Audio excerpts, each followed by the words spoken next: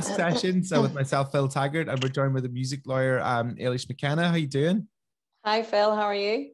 I'm going straight in. I'm fine, but I want to know exactly what a music lawyer is and what a music lawyer does. So your music lawyer, day to day is there to provide the artist with advice, really protect the artist and protect their music. We will more often than not be in the middle of negotiating or marking up documents and contracts for artists. But at the end of the day, it's really about protecting that artist and their music by giving them advice and negotiating deals on their behalf. Is there a time that would be perfect for me as, like, say, I'm starting out as an artist, for me to go looking for representation? Or is it something that you go and look for the artist? It can be a mixture. I would say to artists, the earlier you can get a lawyer on board in your phone book, the better, to get that advice as early on as possible. But at the same time, if you're in a gig playing, you can often find yourself surrounded by a number of lawyers in the audience hoping to take you on as their next client. But I think always the earlier the possible you can get advice, the better. Is there a situation where maybe somebody contacts you and they don't really need a music lawyer just quite yet?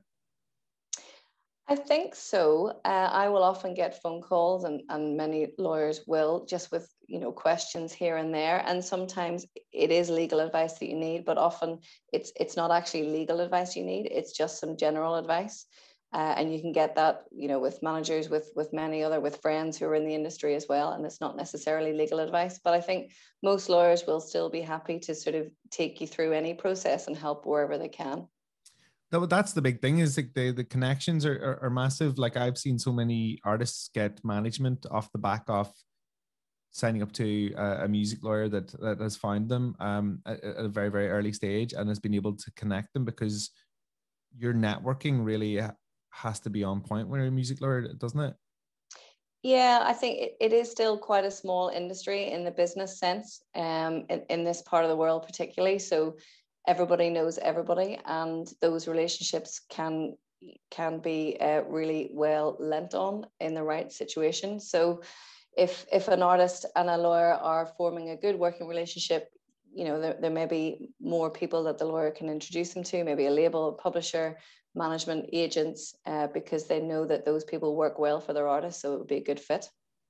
Are there still dodgy deals out there? Are there still dodgy labels? Are there still people taking advantage of musicians and artists? I think there are still dodgy deals out there that you need to be wary of, but thankfully I don't think there's as many as there used to be. So things are improving. Is there one thing in particular that you just like look for in a contract and you're like going, no? I think the word you always need to look for is exclusive. If it says exclusive in there, find out what that means. Yeah, because it is a very open-ended word, isn't it? It is thrown around a bit, but if you think through the implications of that for your tracks, your songs, your name, that's one word that people sometimes miss. When I signed my record company as a joint venture to Sony, it said for everything in the world and beyond. I think it was and space or something like that, or the galaxy. Why did they put that in there?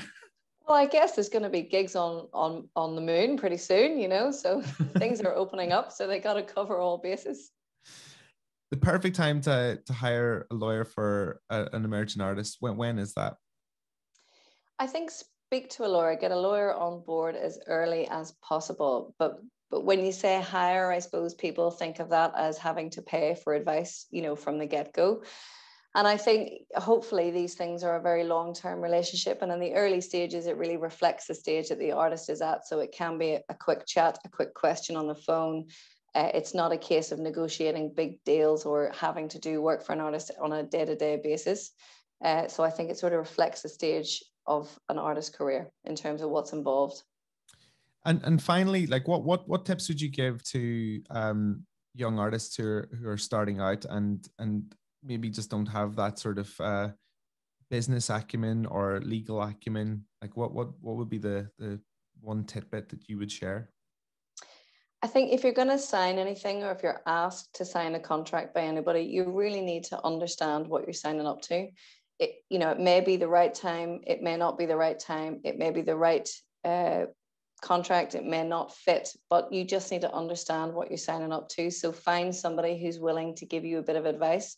And even if you can't afford to pay for, the full bells and whistles service in terms of negotiating that contract to the way you would like it in an ideal world, you should find somebody who will give you a quick chat, a quick bit of advice on the phone, so that you are reassured, yes, this is the right thing for me to do, and I'm comfortable and I know what I'm signing.